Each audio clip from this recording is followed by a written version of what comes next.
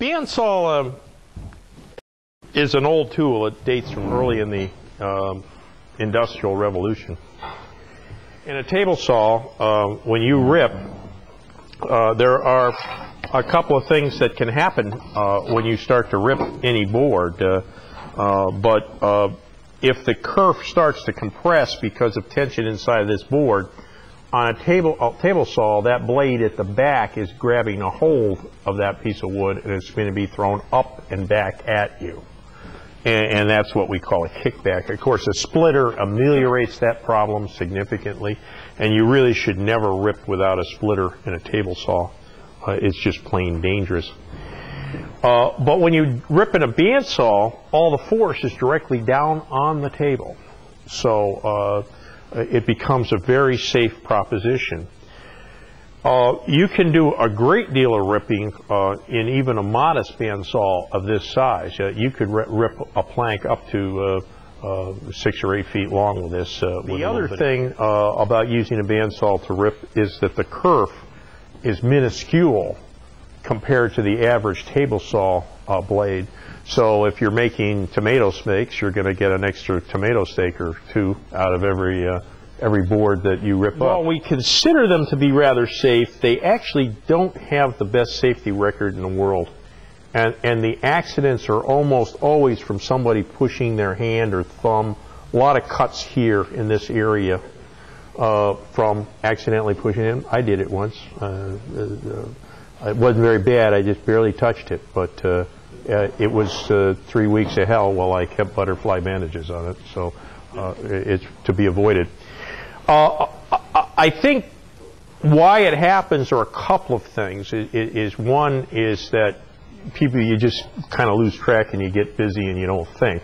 Another thing, if you're cutting any kind of a scroll type work like bowl blanks and so on, it's very easy to forget where your thumb is and come around into the blade because it cuts out of the piece if you have an uneven edge like a piece of green wood that you're cutting. So very much want to think in that direction. I avoid around any machinery using long muscles for the most part.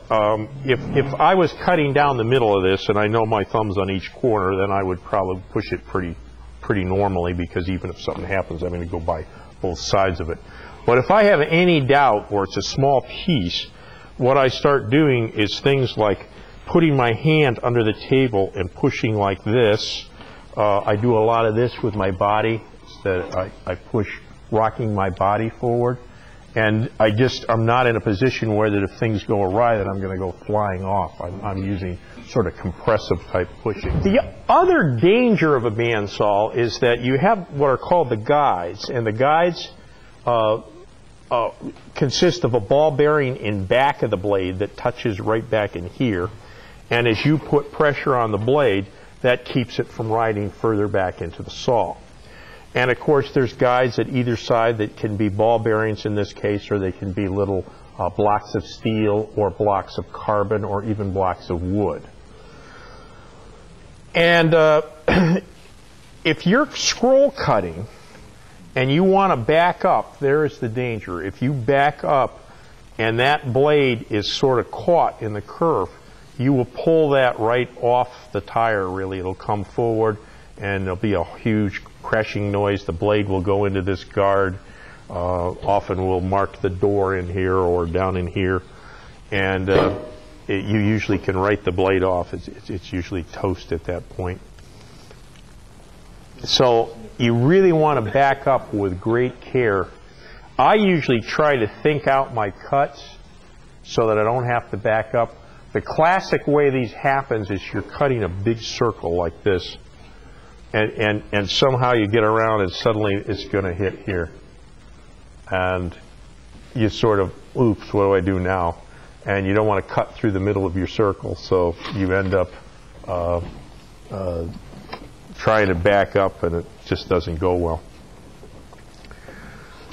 The other trick, if you're caught in a piece to back up, and it's a fairly long kerf, is drive a wedge in behind it, and it'll open it up a lot of times that you can back up a lot better. Talk about capacities for a minute. A throat is a common capacity in bandsaws that's touted a lot, and it's the distance from the blade to edge of the column here. And I almost think personally that more important is the height of the cut. And the more height of cut within reason you can have in your bandsaw, the better. And as you start to get in higher grade bandsaws, they usually give you a little more height of cut. With these little, this design was originally executed by Delta Milwaukee back in the 1920s. And it's really two castings that are bolted together in the middle here, and it allows you to stick what's called a riser block. That's a 6-inch riser block in here, so that you can increase this capacity to 1 foot. I have such a saw in my turning shop, and it's fine for turning bowl blanks, which don't require any tremendous precision. But when you start wanting to do fine scroll work with that saw and run small blades, its performance is greatly diminished because of the fact that as you start to put that block in there, you don't have nearly the rigidity in that frame and the alignment in that frame that you did before. When you first buy a saw, all the books will tell you how you take the table off and you put a straight edge on the bottom wheel and you see if the top wheel will line up with it. I have actually seen a good many saws that the wheels were off an 1/8 inch or so. We found one in Bob's shop yesterday that was top wheel was 1/8 inch of the back of the front wheel. We shimmed it out by making a washer in a wood turning lathe. And to be honest, I don't see that it runs any better before or after the exercise, and I think that this wheel alignment problem, at least in the 14-inch bandsaws, is probably exaggerated a bit. As you get into bigger saws, it probably would be more of a problem, and certainly as you get into bigger saws, you're usually paying more money and more quality is put into those, and so I think it becomes less of a problem to start with. By putting cool blocks in here, or even wood blocks, it's much better than metal guides, because the problem is that all of these more inexpensive guides tend to drift a little, and yes, you tighten things down with pliers and so on, and even then sometimes this back bearing will drift back. This whole blade starts going back into the guides, and as it touches a steel guide, it knocks all the set out of the blade, and the blade at that point is essentially toast. So the nice part about wood guides or cool blocks is that this material can be cut with the blade without harming the blade in any way. So you don't lose the blade if the guides go a little out of adjustment. A lot of these machines now are built out of weldments, and again, like we talked in lathes today, that a weldment isn't necessarily bad. A well-constructed welded saw can be very nice indeed. In fact, here's one, the Powermatic.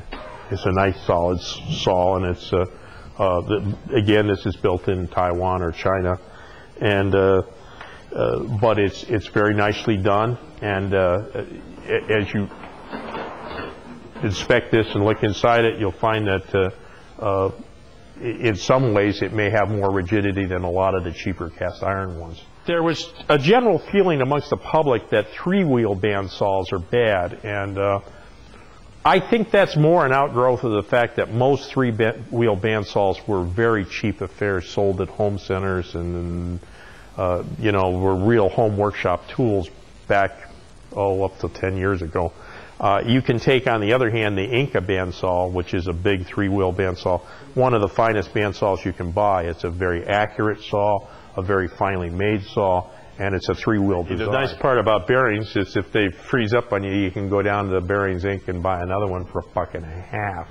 So it's not uncommon. After 10 years of use of the saw in my shop, this last summer we had to completely rebuild the guides, and top and bottom guide had seized within about a week of each other, and we had to put new bearings in it, but no big thing. We went down to Technology Inc. and grabbed a new set of bearings. The tension thing. Attention, another thing, and the latest gimmick is to put devices on the saw that release the tension when you're not using it. I know that bandsaws have been running since the Industrial Revolution with full tension on them, and I just don't see it, that this releasing the tension. I think it's a gimmick that somebody has come up with, and they're going to sell you this gizmo, and I can't see that it's necessary. There's enough strength in the frame that I don't see with the frame's not going to bend from the tension. It's not going to hurt the blade. If the spring wears out, you put a new spring in after 20 years. In a week-long turning course for like bowl turning, we're cutting greenwood blanks that are like this thick, you know, one after another all day long, and the volume of dust going through that saw is unbelievable. And it took 12 years to blow a tire. And here we have a circle cutting attachment that we made yesterday at Bob's shop that makes good circles. And to make a circle, we simply put a piece of wood down like this, and we'll just tap that, but we're not going to pound on the bandsaw table.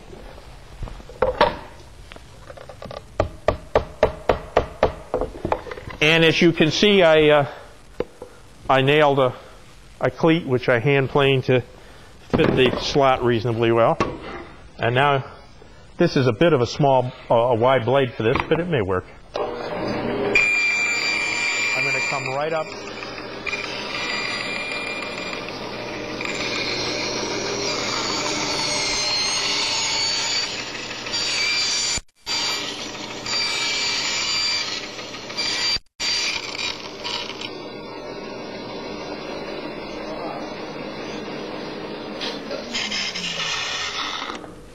There we go. Pardon? Yes. I buy for my turning shop, I buy a 3-tooth skip, and you could take a half-power saw and cut like crazy with it. Unbelievable how it cuts. It's such an aggressive blade. So a lot of it will be how you, the type of blade you use. The other thing that it's possible to sharpen a bandsaw. We did a blade at Bob's shop yesterday, and I just take a Dremel with about an abrasive wheel in it about that round, and I dress it flat on the front with a dresser, and then I just set here, and I just peck away at that, and I face dress the edge of the gullet here, and I dress it as square as I can to the machine, and I just keep going up like that. And when you see ground teeth come through, it takes 20 minutes maybe. On a 1/16th blade, I only use the back guide. I just back the others right out of the way. Olsons are very good blades. I've bought those by the 100-foot coil toy. They're extremely well-made blades. The other thing you can buy for a bandsaw, you can buy abrasive strips that you can put in here and use them as a sander. And it's a neat trick for some kinds of projects where you got to sand weird stuff and get in. It can be a very nice way to edge sand. And you got a long enough belt that doesn't burn real easy. We think that you can get them from the sanding catalog, which is Clean Sport. One thing, I think a lot of people resaw with way too fine a blade. They buy one that's 10, 15 teeth per inch, and you just don't have a big enough gullet to pull waste at that point. And when you're trying to resaw something 12-inch hide, you want something that's in the 3 to 5 tooth per inch. With a good deal of set in it to resaw something like that. They're really going to move some material. Appreciate everybody bearing with me through all of our turning exercises.